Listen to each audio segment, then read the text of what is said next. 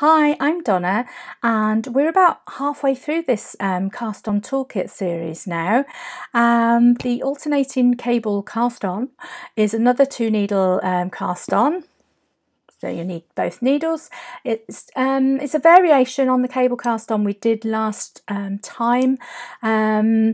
But it's, obviously got a twist. It's neat and firm. It's a bit stretchy, but not too stretchy. So it's great for kind of hems of jumpers or sweaters. It's great for cuffs as well, unless it's a very tight cuff. It may be okay for a sock, depending how tight you knit, but there are better, more stretchy cast-ons for that sort of thing.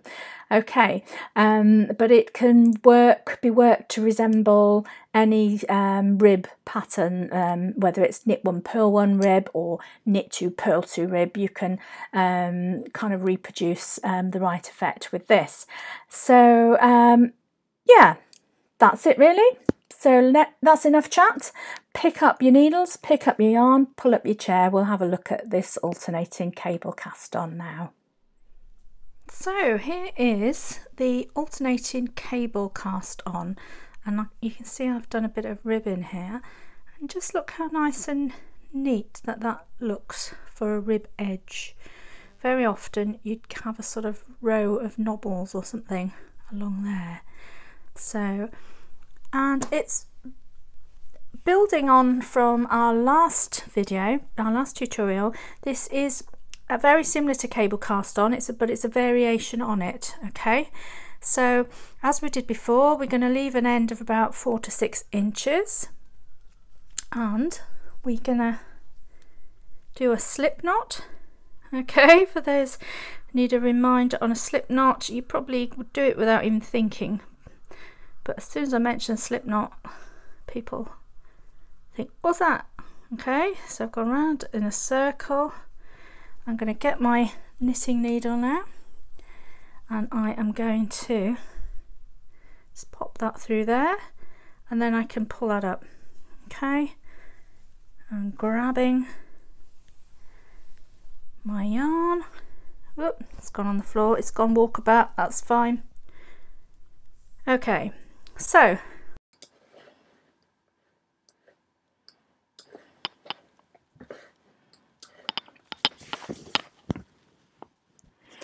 okay, so that's our alternating cable cast on, and that's the third of 7 cast on methods we'll be looking at for our cast on toolkit.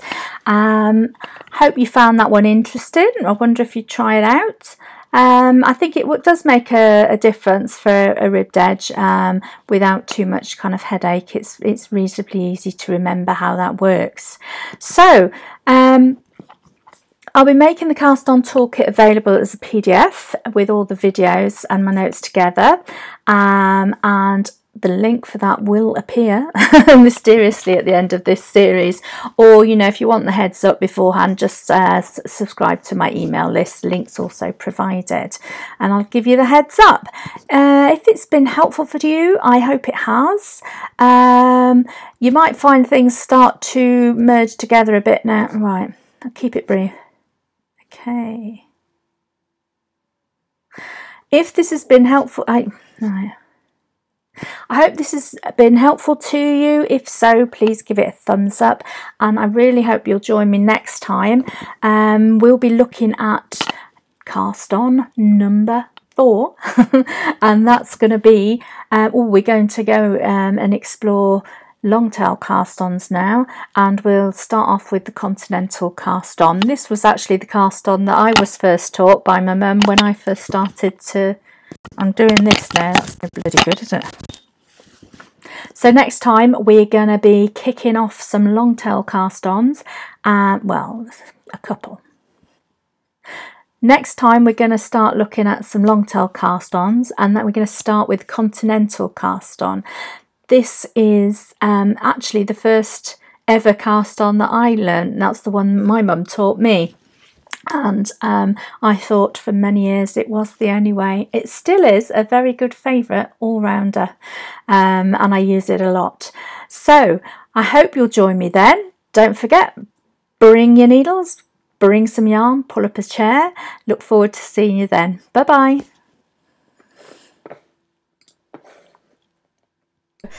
Much as we did with the cable cast on and the knit cast on, this is the first stitch.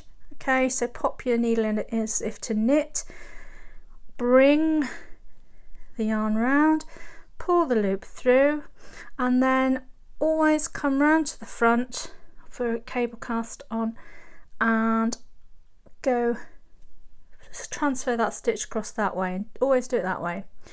And then we've got 2 stitches, and this will be the last 2 stitches of your row. So if you're doing knit 1, purl 1, and you're doing an even number of stitches, you're gonna do knit 1, purl 1, knit 1, purl 1 all across the row.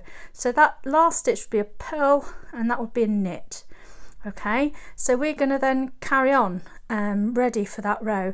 So instead of going through those 2 like we might, we're going to actually go as if to purl through that gap. Okay, and so we'll purl and then we'll pull that stitch out there, and then we'll still keep the same way always, bring that needle tip to the front to get that stitch across. So that was a purl. Okay, so then this one's going to be a knit, so we're going to go always through the last stitch you've done and the one before. We're going to go through the gap again. Okay, going through the gap, and we're going to knit this one, pull that through, transfer it across. Okay, and 3 guesses what we're going to do next. You guessed it, we're going to actually go through the back again and purl. Okay, and if you've got a bit tight there, you need to kind of loosen it off a bit and try and make sure you keep it loose, otherwise it's going to be quite tricky to be working through the stitches, because you need a nice clean sweep there. You don't want to be snagging any yarn as you go in. Okay, so that's a purl 1. Okay, and before you actually tug this yarn to tighten that, that's a good time to get your needle in. Okay, when it's nice and loose, and then give that a little tug. So that one's a knit 1. Okay, and then before we tighten it, we're going to get that needle in that way ready to purl. Okay, so knit, so it is alternating basically, that's why it's called alternating cable. That was a knit 1, purl 1,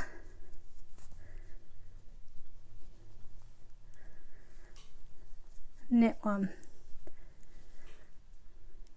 purl 1, carry on across the row, keep going till you've got about 20 stitches. And if you can't remember now, I'm thinking, oh, now did I just do a purly or a knitty? Basically, if you look, you can see some of these legs look longer than others. Longer one, short one, long one, short one, long one, short one. So the long ones are the knit ones and the short ones are the ones that you've purled. Okay, so that's my tip of the day, because you will, you know, your mind wanders, you're thinking, oh, what's for tea, all of that. So I now know that was a long one, that's a short one, so this one needs to be a knit. Okay,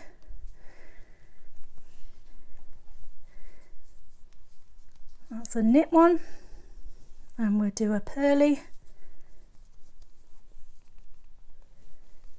and a knit one and a purly. Call them what you like. I'm going with knit ones and purlies as the mood takes.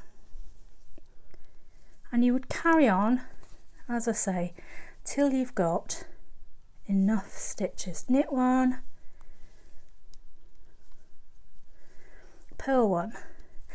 And this works with any rib. You could have done knit 2, purl 2.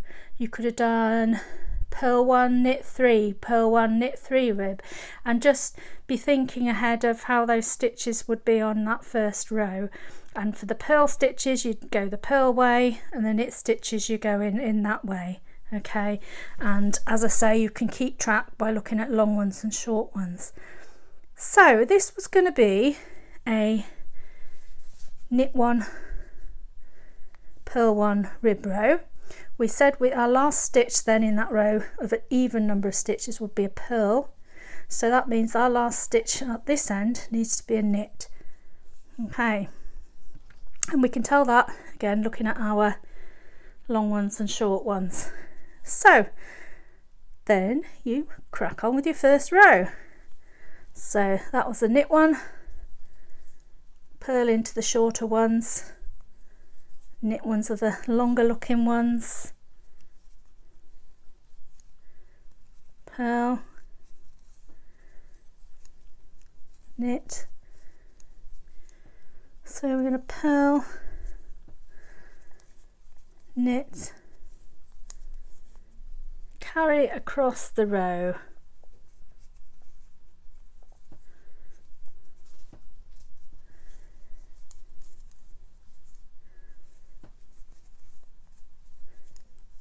Okay, and you just tighten that up a little there if you need to.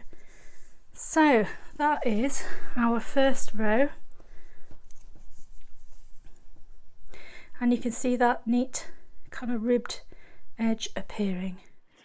Okay, so that's our alternating cable cast on, and that's the third of 7 cast on methods we'll be looking at for our cast on toolkit. Hope you found that one interesting. I wonder if you'd try it out. I think it does make a difference for a ribbed edge without too much kind of headache. It's reasonably easy to remember how that works. So I'll be making the Cast On Toolkit available as a PDF with all the videos and my notes together, and the link for that will appear mysteriously at the end of this series, or you know, if you want the heads up beforehand, just subscribe to my email list. Links also provided, and I'll give you the heads up. I hope this has been helpful to you. If so, please give it a thumbs up, and I really hope you'll join me next time. We'll be looking at cast on number 4. Next time we're going to start looking at some long tail cast ons, and that we're going to start with continental cast on. This is actually the first ever cast on that I learned. That's the one my mum taught me, and I thought for many years it was the only way. It still is a very good favourite all-rounder, and I use it a lot. So I hope you'll join me then. Don't forget, bring your needles, bring some yarn, pull up a chair. Look forward to seeing you then. Bye bye.